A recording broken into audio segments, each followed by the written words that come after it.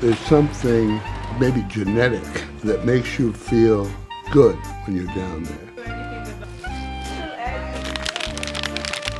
It just feels so like the kind of Jewish that I know. Here was Russ and daughters. The story of the Russ family begins like so many Jewish immigrant stories, when poverty and pogroms drove them from the shtetls of Eastern Europe.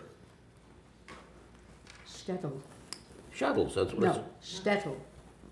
Shtettles, yeah, so Shtetl. Shtettles, right. So, do I have to do it again?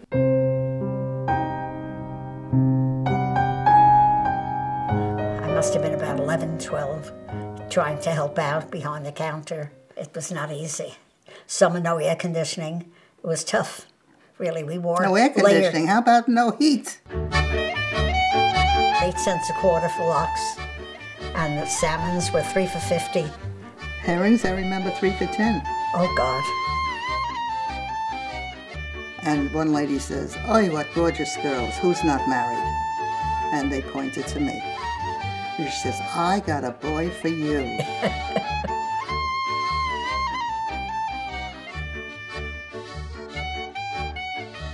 Pop used to throw people out. They said anything that he didn't like. Who asked you to come Very here? independent. Forget the address.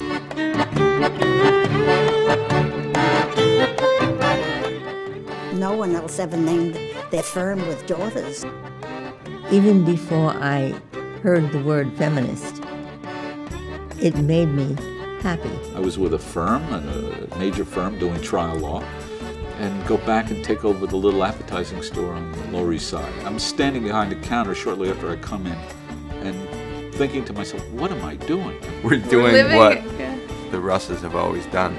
We spoke to our grandmother, and we told her that we were opening this Russ and Daughters Cafe. Her first reaction was, good luck. Most restaurants don't even last past the first year. That can't even be an option for us.